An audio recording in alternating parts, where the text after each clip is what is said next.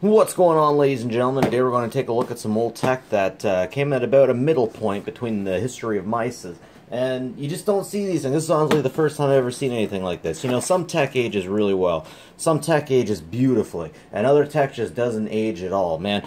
So keyboards, ergonomically correct keyboards from this time will go for about $40-50 on eBay. But this, you couldn't pay someone to take this away. New in box. Logitech, good stuff. Wireless mouse.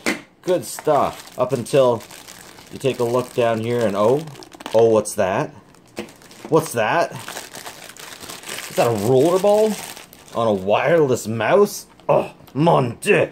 What's going on there? It's just, it's crazy. It's something. It's something. I actually know people that kind of like this kind of stuff because they work with high oil environments. And of course, these wouldn't last very long in. But hey, it exists. It's there.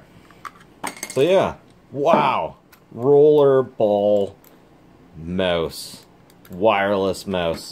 You don't see that every day. So of course this stuff comes from my old late computer guy. He stopped getting new hardware because it just never sold very well. Also, he can only buy so few of it. He couldn't compete with, oh man, he couldn't compete with Walmart. How is he going to compete with Amazon? Anyways, old timer, old stuff, sweet tech. I'm going to take this apart. I want to see what's inside. Man, I'm sure some of you guys feel me out there, but ever since I had kids, I cannot find the right screwdrivers. If I ever need them, they're gone. They're even more lost than they normally are. Look at the size of that thing. It's huge. Open sesame! Oh man, these things have crazy clips. I bet I'm missing. Oh, geez, right in front of my face, right there. Alright, let's have a look inside. Yep. I'm pretty sure on some mice you could pop that off and put different colors in it.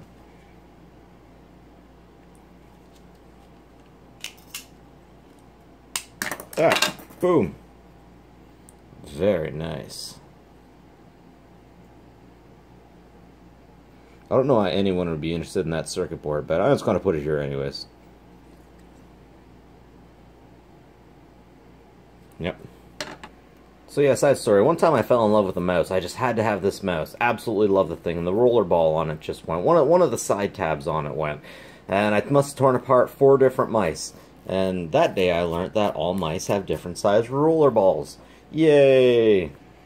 Now's the part of the day where I get to decide if I care enough about the hardware to put it back together. Probably not. Man, these things are hard. I remember getting hit with one of these. Wireless mouse for the win. Remember the good old days when everything was held together with Phillips head screws and nothing was clipped? Except for perhaps all printers ever.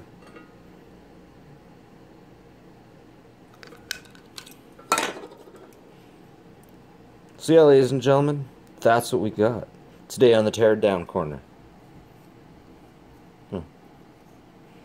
Anyways, that's it for me, folks. Like and subscribe. Have a good one. Take care of each other. Over and out.